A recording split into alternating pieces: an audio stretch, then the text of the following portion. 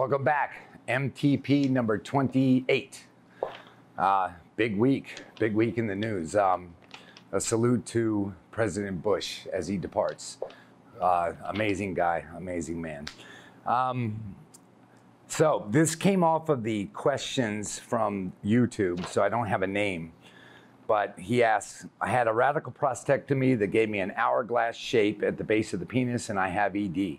Wanted to know if the hourglass shape will create problems for an implant.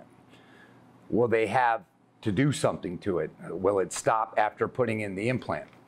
So I can tell you that when I trained, and we would put in a cylinder, and we would have an hourglass defect, some of my mentors would say, oh, it's going to go away, it'll improve.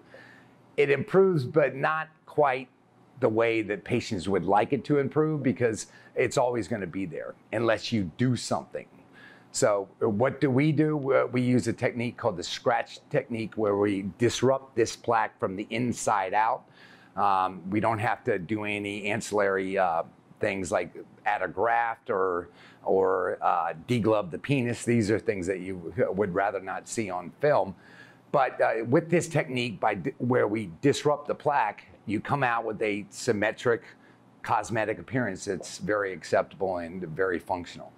So some people use grafting, some people use other techniques, but I can tell you that if you really want to get rid of this hourglass defect, you're going to want to have that taken care of at the time of surgery, and depending upon the armamentarium of your surgeon, you should be able to get it done, assuming you go to a dedicated implanter.